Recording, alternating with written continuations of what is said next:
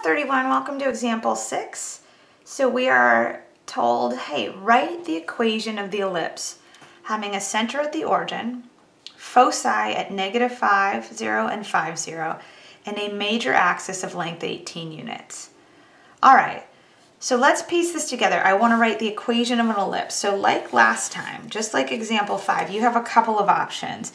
You're either going to have x minus h squared over a squared plus y minus k squared over b squared is equal to 1, or you're going to have x minus h squared over b squared plus y minus k squared over a squared is equal to 1. I'm not sure which version of the ellipse I'll have. I have to play with the traits that were given to me and see if I can figure it out. But before we get going into this specific problem, if you ever get one of these types of problems on your homework or on a midterm, again, you really need to find the center and A and B. Those are the 3 pieces of information you need, and then you can write me the equation of an ellipse. And when I look at the first part of this sentence, it says you have a center at the origin. Well, that's great. That means these are just going to turn into x squared and y squared because it was technically x minus 0 and y minus 0. So I'm going to just simplify that a little bit right now since I have that piece of information. All right, give me a moment.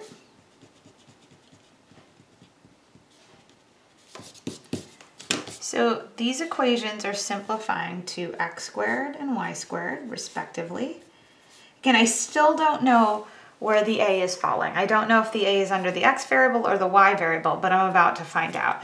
This is you have foci at -5, 0, and 5, 0. So at this point, I'm just going to draw my own little xy axis and see what I can glean from that. So here we go.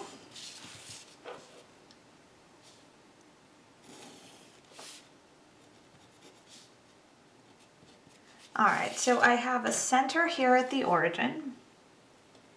All right, and I have a foci at 5, 0. So I'll put a focus goes here. And I have another foci at -5, 0. All right, now this is my center.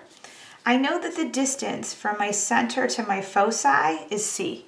All right, c is always the distance from your center to your foci.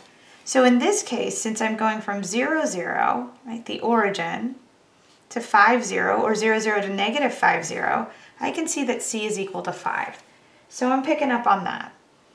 Okay, the other thing I take note of is that the length of the major axis is 18 units.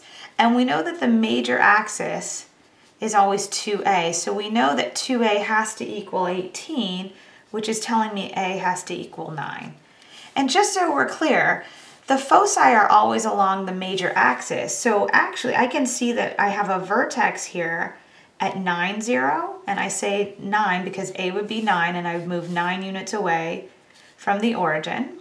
Okay, and I also have one down here at -9, 0. Here's my other vertex.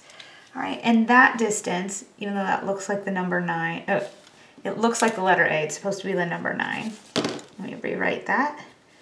All right, this distance is always A units. All right, so I've got C is 5, A is 9. And again, I know c squared is equal to a squared minus b squared, so let's go figure this out. All right, so c squared, 25 would be equal to 9 squared minus b squared. If I simplify that a little bit, I'm going to get b squared is equal to 81 minus 25, and 81 minus 25 is equal to 56.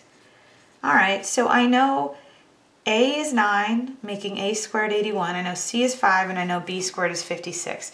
So the last thing we have to figure out is just where does the a squared go? Where does the b squared go, right? A squared is 81, so does the 81 go under the x fraction or the y fraction? You know b squared is 56, does that go under the y or the x? All right, well, if we take a look at this, since the foci were shifting horizontally from the center, right? I move left and right. And even for the vertex, I move left and right. Well, left, right is in the x direction. So that means the a squared is going to be under the x variable. So this is going to turn into x squared over 81 plus y squared over 56 is equal to 1. And that's ultimately the answer to this question. So I'm going to erase all of this because I don't need the rest of it.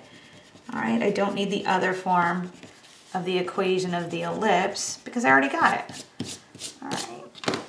So again, I just want to reiterate here.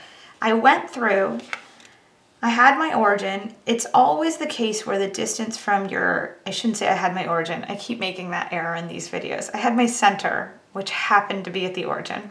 All right, the distance from your center to your foci, or a focus, man, I'm doing good with words tonight. So the distance from your center to a focus is always c units.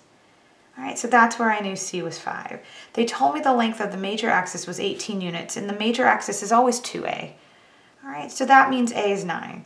Once I know a and c, I can plug into this equation and solve for b. I only solved for b squared because that's ultimately all I needed in this denominator here. And again, the reason I knew that a squared was with the x variable is because all of this shifting was left-right. It was horizontal. All right, so there we go. We got the equation of the ellipse based off of traits. With that, we're going to take a look at one more example. It's an applied problem. All right, so it's going to be a word problem in the context of an ellipse. All right, thanks so much, gang. I'll see you in a bit. Bye.